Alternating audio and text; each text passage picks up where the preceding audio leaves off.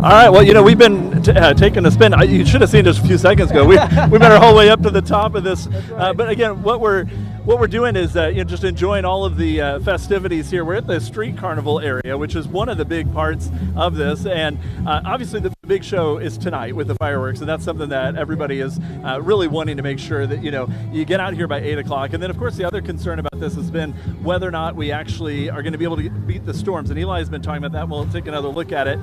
We always tell everybody, be out here by 8, you won't be late anyway. And so even if they have to move the fireworks up just a little bit, you know, we're going to be able to basically get the fireworks going and out underway. And so they're taking us on another spin of the ride. Here we go again. We're going around. I got to say, we just finished up one ride, and I thought, oh, we can hop on this little thing for a quick live shot.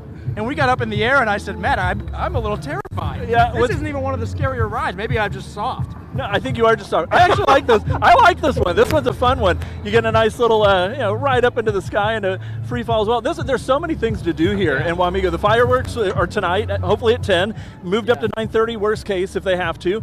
But in addition to that, you've got the carnival goes on all the way until 10 o'clock, and the parade at 6. This is true. The parade is so much fun. You got to get down there for that. And we just had a good cheeseburger too, so we got all sorts of exciting stuff going on. We're getting pretty high up in the air here. Is the cheeseburger going to stay down though? That's the question. Well, we are reporting live in Wamego, celebrating not freedom, not scared at all. Boomtown, USA.